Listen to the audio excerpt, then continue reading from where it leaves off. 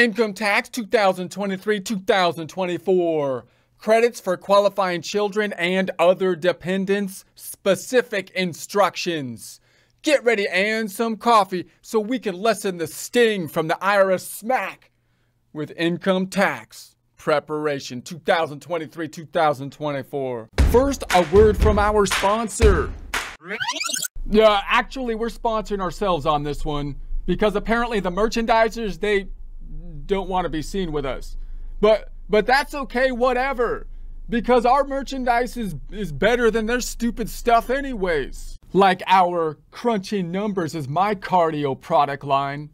Now, I'm not saying that subscribing to this channel, crunching numbers with us, will make you thin, fit, and healthy or anything. However, it does seem like it worked for her. Just saying.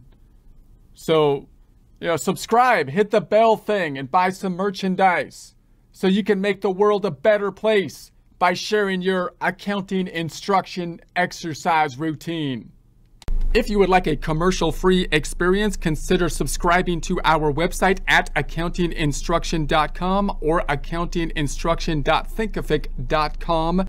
Most of this information can be found in the Schedule 8812 Instructions, Credit for Qualifying Children and Other Dependents, Tax Year 2023, which you can find on the IRS website at irs.gov, irs.gov. Looking at the income tax formula, we're on the second part on the credit line items, remembering the first half of the income tax formula, basically a funny income statement, most income statements having income minus expenses resulting in net income. Here we have income minus various deductions resulting in taxable income therefore being basically the bottom line of the income statement part of the income tax formula, but it's only half the battle. We still have the second half of the income tax formula we're focused in on here. Once we have that taxable income, we have to apply the tax, multiplying by, you would think, a rate, but no, it's more complex than that because we have the progressive tax system and we have some types of income which are at other tax rates other than ordinary income, such as, for example, possibly long-term capital gains, qualified dividends. Once we calculate the tax before credit and other taxes, then we have to deal with the credits, which is our point of focus now, and other taxes and the payments. Note that we have two line items for the credits. We have the credits up top in the same category as basically other taxes, and then credits down here, which is in the same category as payments. Why?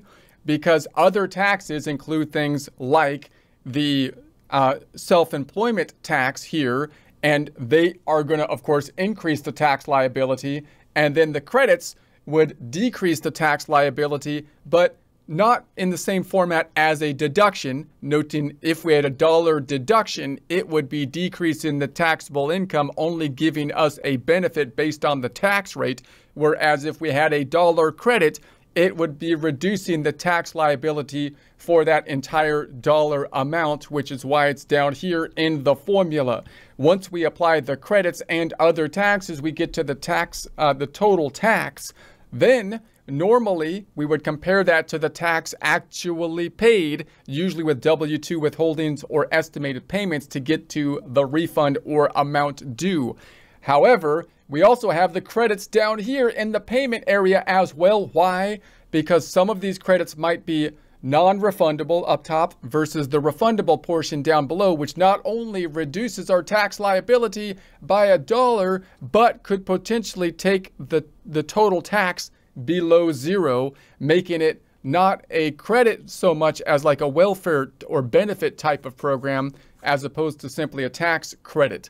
And when we're looking at the credit here for the child tax credit and additional child tax credits, we have part of it that's going to be this refundable or non-refundable up top, and part of the credit being refundable. We always want to basically keep that in mind, thinking of the terminology of the child tax credit being that it is a credit as opposed to a deduction, meaning we get a dollar for dollar benefit as opposed to reducing the taxable income, which would only give us a benefit based on the tax rate. And there's a refundable or non-refundable portion to it. More specifically, we can use terminology such as the child tax credit, the CTC, as opposed to the ACTC, which is the additional child tax credit, breaking out the non-refundable and refundable portions. All right, keeping that in mind, here's the second page of the Form 1040, child tax credit for the non-refundable part, line 19, in the category for tax and credits, child tax credit or credit for other dependents, see Schedule 8812. Then in the payments section, which would include the refundable portion, possibly the additional child tax credit portion, the ACTC, line 28, additional child tax credit from Schedule 8812.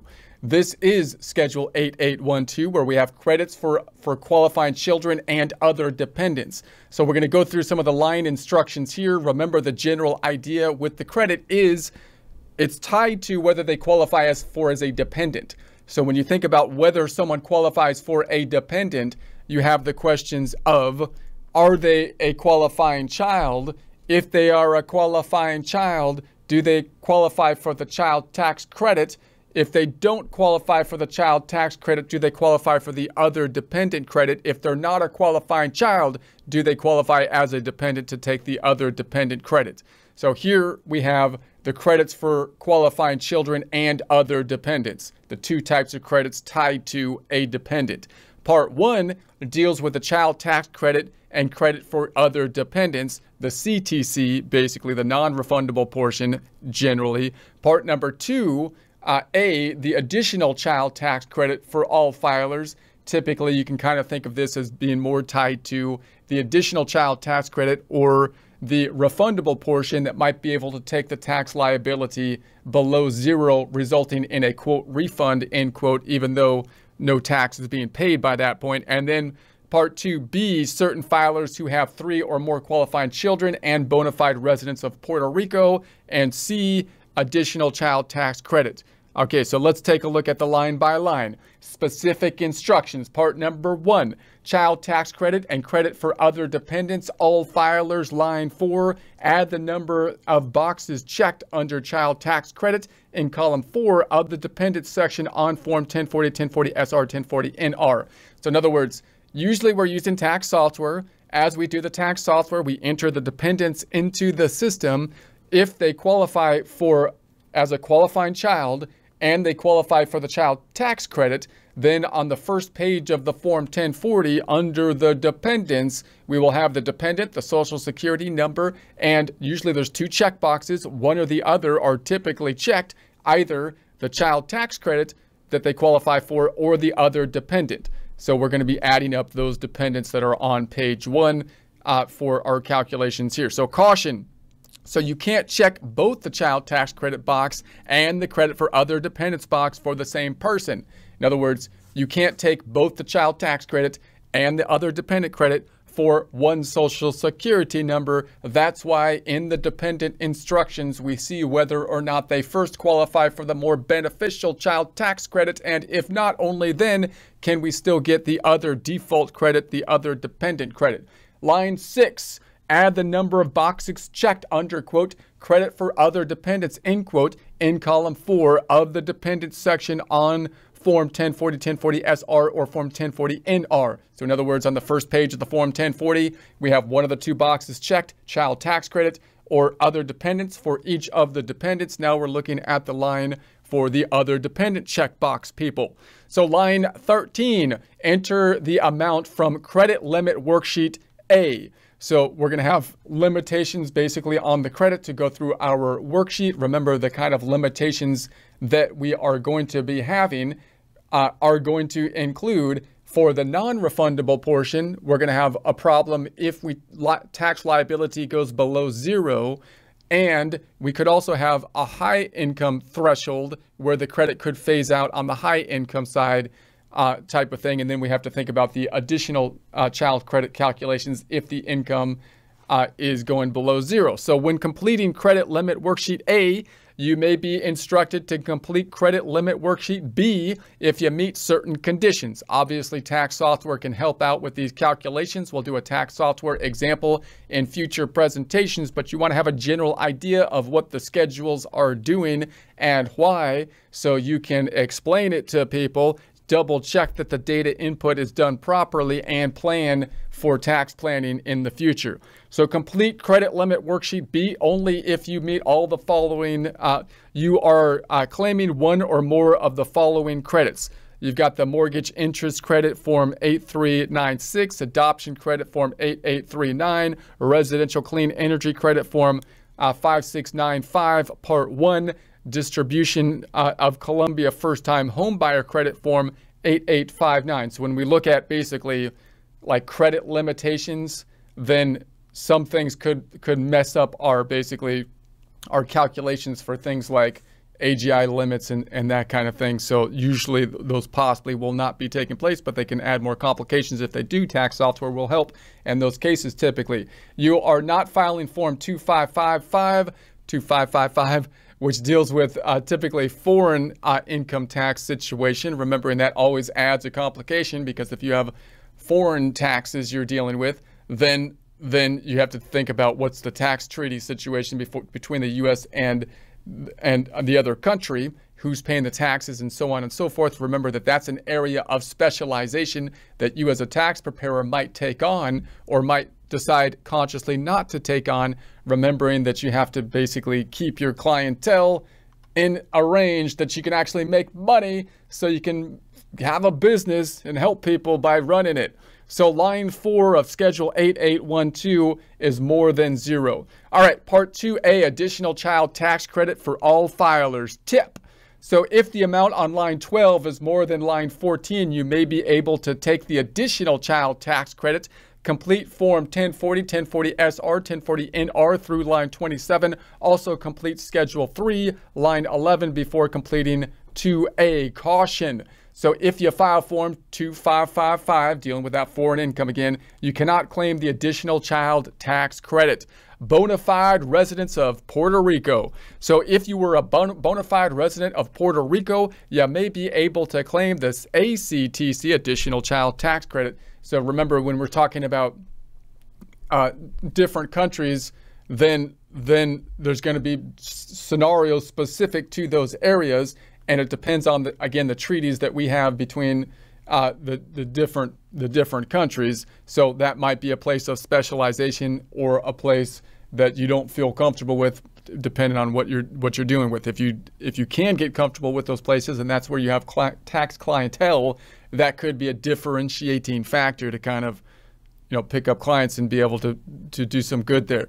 So if you had at least one qualifying child, so you can claim the ACTC, additional child tax credit, in Part 2 of Form 1040-SS, U.S. self-employment tax return, including the additional child tax credit for bona fide residents of Puerto Rico, instead of Form 1040 or 1040-SR and Schedule 8812 if you aren't required to file Form 1040 or 1040-SR. To determine your ACTC, additional child tax credit, on Schedule 8812, complete Part 2A and 2B as follows. On line 18A, include your earned income and reported on Form 1040 or 1040-SR. Don't include income earned in Puerto Rico, which you exclude from U.S. tax as a bona fide resident of Puerto Rico. On line 21, include all your withheld Social Security, Medicare, and additional Medicare taxes, including those taxes withheld by Puerto Rican employers that are shown on Puerto Rico Forms 499R to W2PR. Generally, you were a bona fide resident of Puerto Rico if during 2023 you met the presence test, did not have a tax home outside of Puerto Rico, and did not have a closer connection to the United States or to a foreign country than you have to Puerto Rico. So for more information on bona fide resident status, you can see publication 570. Line 15. Check this box if you do not want to claim the additional child tax credit. If you check this box, skip parts 2A and 2B and enter 0 on line 27. Line 18A, if you have net earnings from self-employment and you use either optional method to figure those net earnings, use the earned income worksheet later to figure the amount to enter on line 18A. Otherwise, All other taxpayers can use the earned income chart later to figure the amount to enter on line 18A. 18B, enter on line 18B the total amount of non-taxable combat pay that you and your spouse, if filing jointly, received in 2023. So that combat pay can be a little bit difficult sometimes, which could be good because sometimes you get benefits with regards to the combat pay as to whether you want to include it in income or not, which can be confusing because sometimes you might want to include something in income and have your income actually go up, which is usually bad for taxes, but possibly good in certain situations, such as sometimes some refundable credits, most notably, I think, with regards to the earned income credit, which we'll talk about later. So this amount will be reported either on line 1I of Form 1040 or 1040SR, or should be shown in Form W2 Box 12 with code Q. Part 2B, certain filers who have 3 or more qualifying children and bona fide residents of Puerto Rico. Line 21. If you are completing Part 2B and your employer withheld or you paid additional Medicare tax or Tier 1 PRTA tax, use the additional Medicare tax and RRTA tax worksheet later to figure the amount to enter on line 21. So here's basically the worksheet, credit limit worksheet A. I won't go through these in detail in future presentations. However, we'll get into a tax software worksheet so we can see how the data input might be applied into the tax software. The tax software obviously helping us with some of these calculations, and then we can kind of deconstruct what is happening, go into the end forms, and basically saying why are the forms being populated so we can double check data input into the tax software and run scenarios with it.